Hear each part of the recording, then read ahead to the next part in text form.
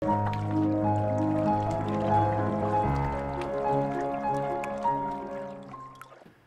my name is Erik. Welcome to Fine Mathematics.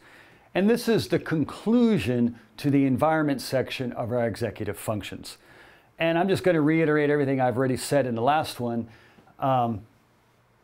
just to kind of summarize everything at the very end. This is just the first tier, or I should say the first section of a total of 6 of the whole executive function, the infrastructure for student success. So let's just go through it. First thing, when you're building your environment, take the time to build from the bottom up. Take everything out of the room, clean it, paint it, whatever you want to do, so that way you're starting from the very bottom, nice and clean. As you're putting this together, remember, function first, aesthetics second. You want to make sure you're going to get the things done properly and optimally than just looking good. Because if it looks good and doesn't work well, then it's not going to function for you. You're going to have another space to work. The next thing is, if you're having a dual intent in your room, make sure both intents are balanced. One is not more than the other. You want to make sure if it's a bedroom that you still feel comfortable enough to relax and sleep and then just get a good night's rest, because that's very important, as well as same thing on the work side. So just kind of keep this in mind when you're engineering your room. And once again, lighting strips, LED lights can really help with this stuff. And honestly, too, a little side note in today's world, if you happen to have an AI device that governs your house, you can easily set these things up with either Wi-Fi bulbs or outlet Wi-Fis. And you can easily just say, you know, Google, Alexa, whatever happens to be used, switch between, you know, you give a nice command, go to bedroom mode or go to work mode. And you can immediately change the vibe in a few short words. I do it in my house here, and it's actually very cool, and it's, you know, very, very modern, if you will. The last thing, not the last thing, one of the things also, just to kind of reiterate this theme again, whoever the room is for, whoever's going to be utilizing the room, and once again, this is guidelines. I'm assuming in generally a high school student-ish, plus or minus a few years into college, maybe not, or maybe a college student, or maybe a parent working with their young child, if they happen to have a young child. They need to participate in the process on some level. They can't just hang back pointing out orders. They'll be disconnected to it. It's a different, complete vibe. Someone who goes in there, takes everything out, even the grunt work, carrying everything, sorting everything, throwing things away, painting it, cleaning it.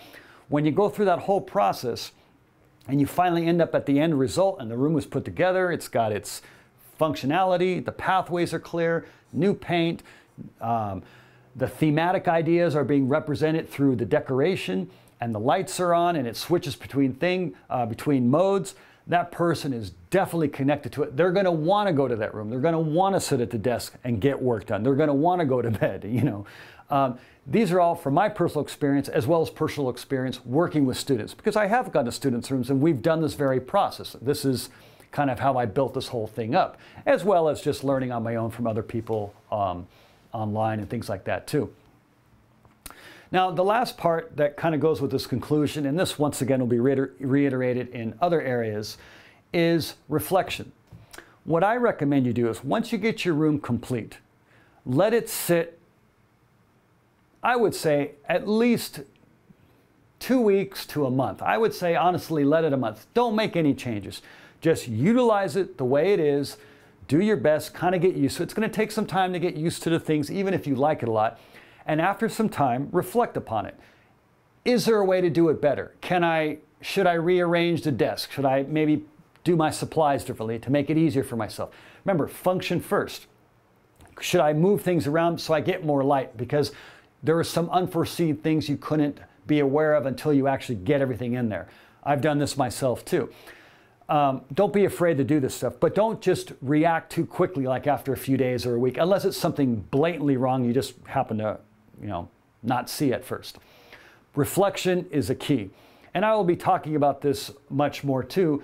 And one of the best ways to do this is journaling. I'm not going to go into this too much, but this happens to be one of the major nerve centers of kind of many, many things. That's a whole nother video in itself.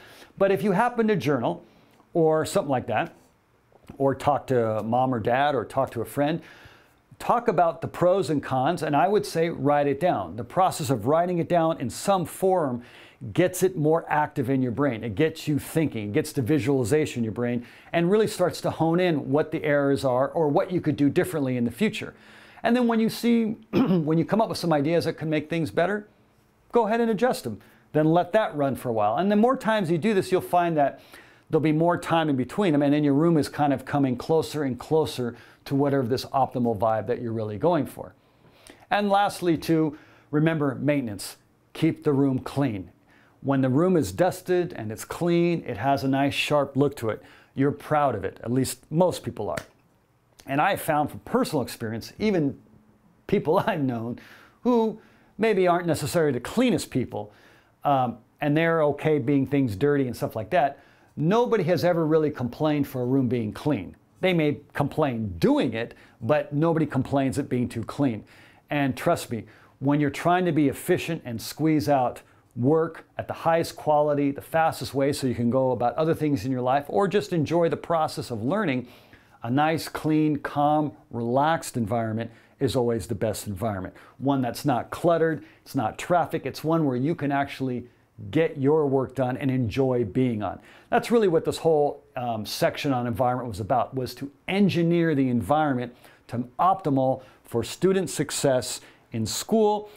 But once again, you can apply all these techniques even if you happen to not be in school, for work, for whatever it is you want to do in life. These are kind of general rules. I'm just focusing on school because I have found in my decades of teaching, these things really get in the way. And I'm not talking about in 20, 30%, I'm talking anywhere from 50 to 75% they get in the way, if not even more at times.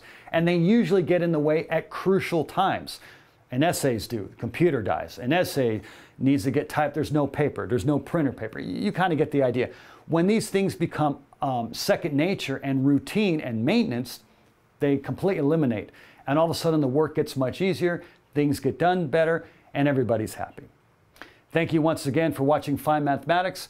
And our first section has come to a conclusion on environment, and I hope you enjoyed it. If you have any questions or anything like that, please just leave them in the comments and I will do my best to answer them. And remember, while you're doing all this stuff, enjoy the process. Thanks again. Have a nice day.